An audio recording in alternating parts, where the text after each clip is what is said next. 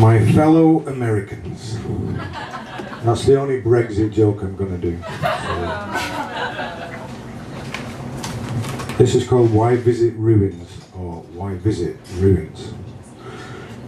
She sleeps fretfully, quivering next to me as I hold her small foot in my old fist in a king-size sickbed in Mexico. We listen to the hidden lizard in the thatch above us, clucking a yaboo response to wet grackles outside looking for a morsel.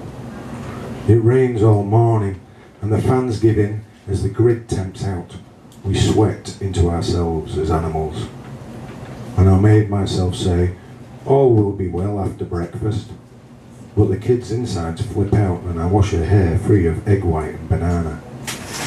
We play eye games instead of swimming in the sea, and we drink Pedialyte instead of beer. The liquid perils of being a tourist.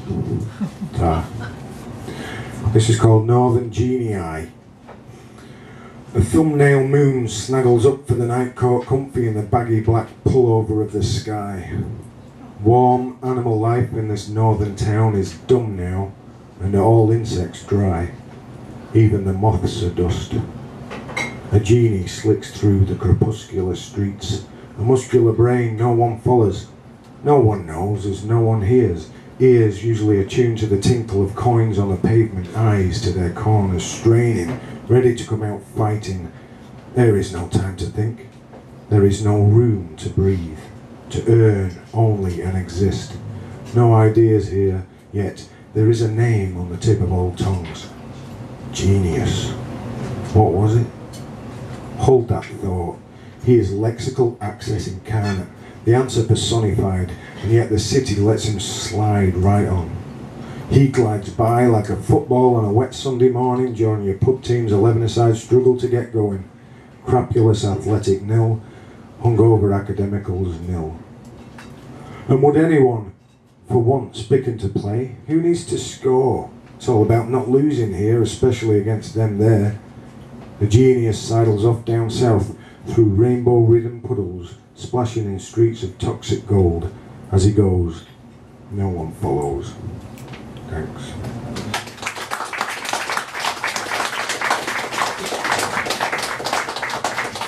And if you're like, what's that all about? What's that all about? Our life is liquid. We drink up familiar roads in the rain, roads lined with half-abandoned mills, and while it is not yet light, these semi-shattered brick monsters loom over us, as they always have. The roads look slick with 6 AM drizzle, so we head for the ginnel to the grass of the canal bank and uncork a bottle as we celebrate the end of another shift. We watch the purple light start on any movement in the water, and even though I listen to Joe yawn with the effort of advice, my last thought is that loss has no need for sleep. A blackbird sings. He is a loud one. Who else to waken everything, proud and first and loudest? He is joined later by others of dull colours, some that can't sing, like the gulls who try without a syrinx. And my first thought is of her, how we let us slip, because we are fluid and hard to hold on to, like a single teardrop. It's too early now to have quality sleep. There are songs to be sung anyhow before dawn. We are beneath the symphony again. And she always said, I hate music. Boo-hoo.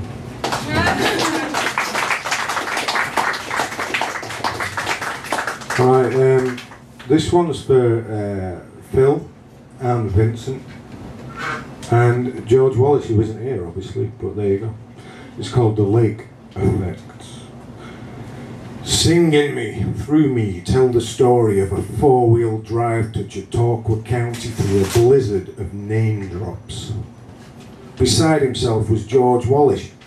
I said his name. Wallace, fresh out of Long Island by way of Brooklyn. He'd been reading with Robert Gibbons over cups of tea and lager in a bookshop. The snow came down somewhere in Pennsylvania. We avoided the traps of the Amish and auto-corrected slips like a Highlander to witness a white dawn over the whitest town of which Groucho couldn't belong.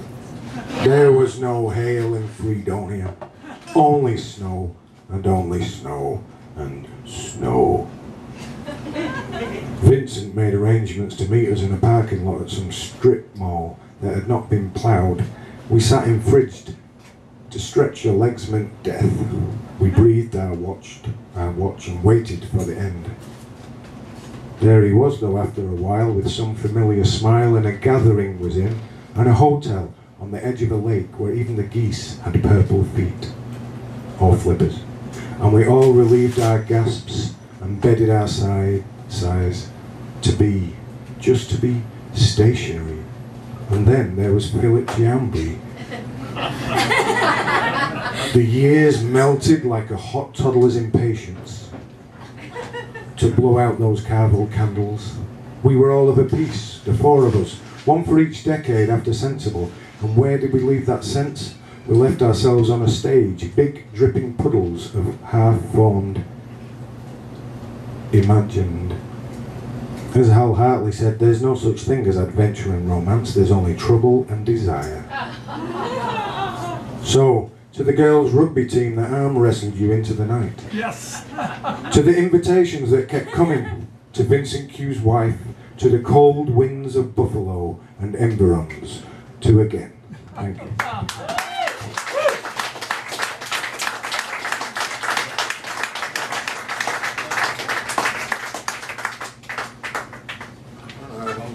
How long has it been, Phil? That was when we left, that was a 7-foot snowstorm. No, I mean, how long have we been on? 7 minutes. You got 8 left. It stops in Yonkers, withers there, unwanted. Once thirsty for it, we will it back to the wild, chives and birds, garlic, mustard, cow parsley, the overgrowth on the underwater. We had a thought on the Hudson line by the Budlier's lilac wash, something about necessity over everything, even form. But we got off and forgot what it was like to get lost. The blush of these dogwoods still and open up here on a hill by the banks and old bankers of Hudson. The day is blue and green, and the music of conversation is avian. The leaves about the palisades wave like they have just learnt to say hello. There is a discord now, and we should have gone and stopped, contemplating, how can we stop? Can't. So now I'm going to read you a little story thing. It's called Dad Bag, which will make sense. Son, I try to talk but cannot. I wake up in a different country with 2 women poking me. Son, what are you doing here? This is what comes through after a while. What day is it, I ask. What sort of question is that? I don't know. Tuesday. Where are you usually on a Tuesday? Which one, I say, biding my time blinking. She says, would you like a calendar now? Were you with the party last night, the other woman says. I nod. It's okay, he was at the wake. Just give him some tea. I think he's from Europe. I drink a cup of sugary tea and rouse from the pub snug as they tidy around me, emptying the ashtrays. Did you see the foot lady yesterday, Maisie? I did, Min. I have to say, I had my doubts, but I've no complaints. These big city blow-ins, they don't know what we have to put up with. Oh, now, her mother was a culture just like you. There she was, hacking away at my foot like a combine harvester. I says to her, it's not that kind of corn. As I listen to this, am I forgetting something? I can't feel my fingers. What is it that I had? I had something with me, I know. I can yawn. Fuck, I can taste my tongue. I had a tongue with me last time I looked. Who looks at their tongue? I can't feel my bag. That's it. I had a bag with me. And something to do. And then I remember Dad in his urn. In my bag. Where's my bag? I can't shout as my head. The ladies are hoovering. I feel vertiginously sick, so I scuttle off to the bog. I'm not sure I'm going to be able to piss though, as my dick has shrunk and I can't find it. My body turns cold. I pull down my jeans and sit on the toilet and hack into the sink next to my head. My puke is pure yellow and bitter. I start to sweat and the convulsions help me release some urine and ultimately some shit. Everything is alright after 10 minutes, except that my ass and my throat are sore. I wash my face and drink from the bathroom tap. It tastes like tarn water and I'm grateful for that time left alone. When I come out of there, the ladies are polishing brass pipes and beer pumps. I sit back down and stew. They leave me be. But when I eventually ask, no bag has been lost here or found.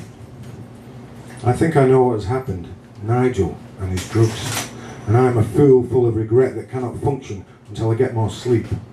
I nod off again, but I am in and out of things. Our family is waiting for us in Cork at the family plot, and all I had to do was bring Dad's ashes over from England. Sleep is good for exposition. As soon as the bar opens, I am ready for a pint. It burns me, but I don't care. I run to the toilet again and I think that should be the end of it. I order another pint, and after, I am able to stabilise myself. I weigh the consequences and wonder if this has happened before. The stealing of an urn, I mean. It must have happened before. Maybe they thought something else was in it. I don't even know where I am. Am I still in... I am assuming I'm still here. Should I ask Dublin? It doesn't seem like Dublin. Too old-timey. Where then? Am I still in... Where is close? Did I go north or south? I don't want to draw attention to myself, or what does that matter? They think I'm an idiot anyway. I could say anywhere. Am I still in trouble? I ask. No, kid, this is Waterford, comes the reply. Thank you. Christ, I'm 2 counties away from where we started. He could be anywhere in between. I realise I have become an unreliable narrator and I resolve to do better.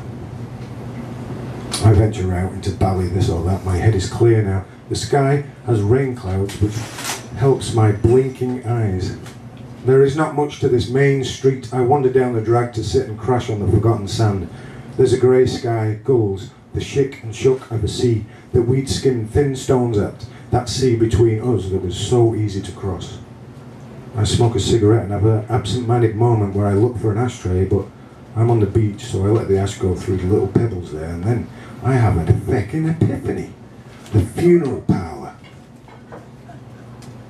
I just need an urn. What for? For my dad. What does he need one for? He likes them. No, he doesn't. It's just, he's got nowhere else to go. I see. Was he Catholic? Yeah. So what you need is a coffin. Oh shit, Ireland. Not only have I lost my dad, but I've lost his house too. It was a little plastic house, but still, it was his house.